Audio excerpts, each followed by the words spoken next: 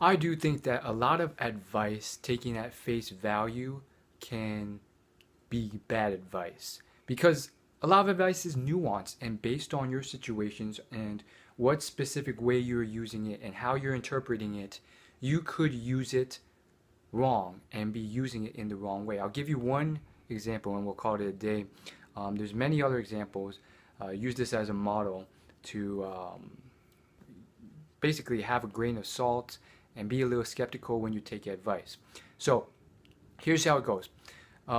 There's advice out there that says the more you give, the more you get.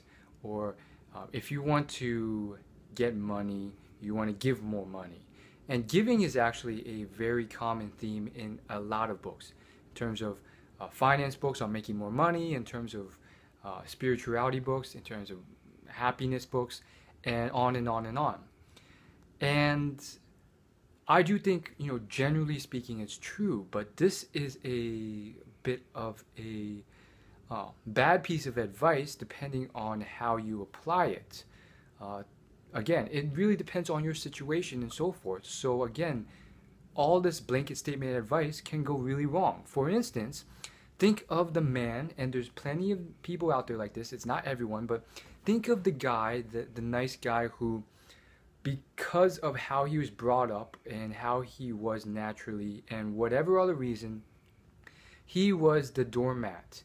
And he always tried to please others before himself. And again, I see it all the time. I do think I have a bit of this myself.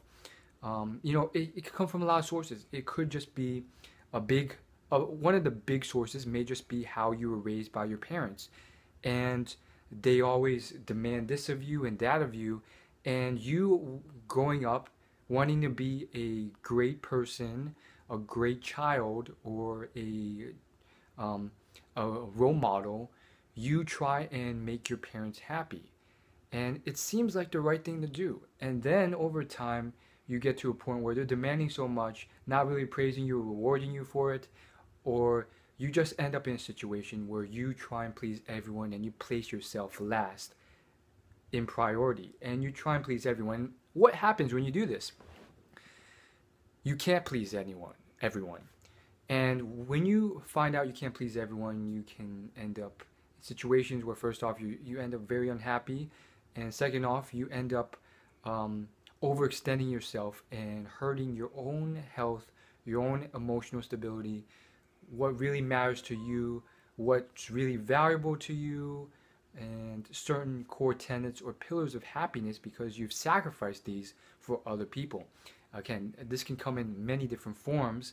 One example would be a man who has chosen a career pathway that he absolutely hates, despises, and makes him very unhappy, but he has devoted himself to doing this and pursuing this, whatever it is, lawyer or doctor or whatever it is, and he's just miserable, but he's doing it because that is what is expected of him, and that is what will make his parents or someone else happy.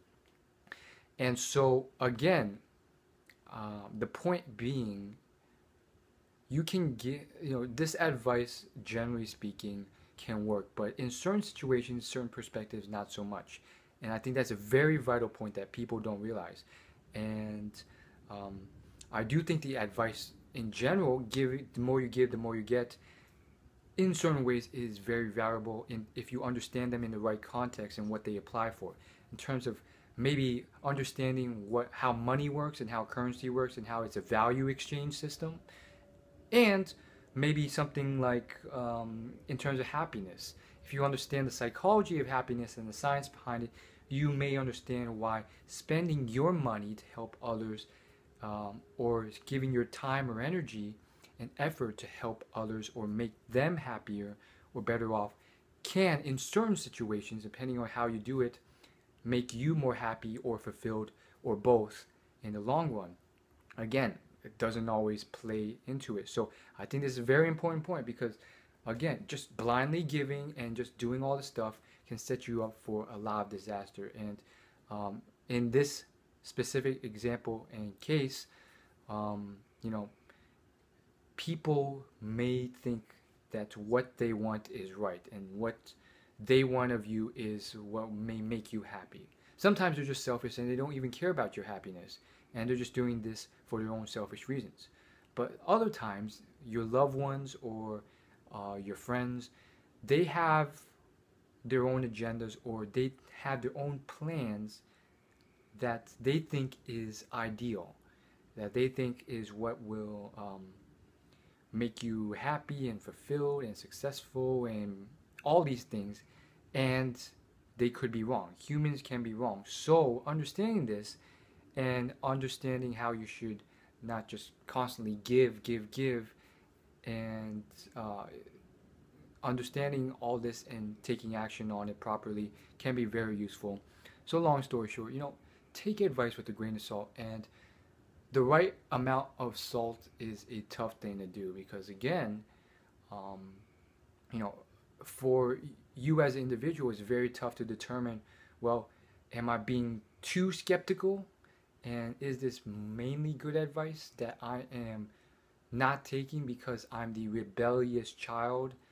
And if I don't take this and I go along this path, will I end up horrendously screwed up one day and potentially in a complete mess, starving on the streets, and wishing I had taken the advice? Or on the flip side of the extreme, um, if I do take this advice, will I be many years down the line completely uh, regretful of it because it has not really done what the people who gave me the advice thought it would? Happiness, fulfillment, wealth, whatever. And I believe it's not such an extremist view on either end. Um, you're probably not going to end up starving or homeless or dead because of this. Um, and so I do think, finding that middle ground and having a logical, clear conscience, and figuring out who you can trust and who you can consult with and get an objective view without bias and so forth can be very valuable in determining your proper decisions. There's this great book, it's called Think and Grow Rich, and one of the chapters, the advice it gives in it is pretty much make sure you are very cautious and careful who you confide in and consult with when you're making big decisions, because even the people that you think you can trust, family, loved ones, friends, they have their own agendas, their own opinions, and they are oftentimes flawed and they don't really know what's right. And oftentimes they have their own agendas and biases in their opinions, and they may lead you wrong intentionally or unintentionally because of that. So they said that the book says if you want to consult with anyone in terms of making big decisions, you consult with your mastermind group. And what this is basically this group of individuals that you truly can confide in and you really respect, and you know that they are exceptional individuals that you are very good in the fields that you are working on. So that's really what I want to say in a nutshell. Take things with a bit of salt, be a little bit skeptical, and understand the right way of doing things. Think of people who have made proper decisions. And that's all I gotta say. Thanks for watching.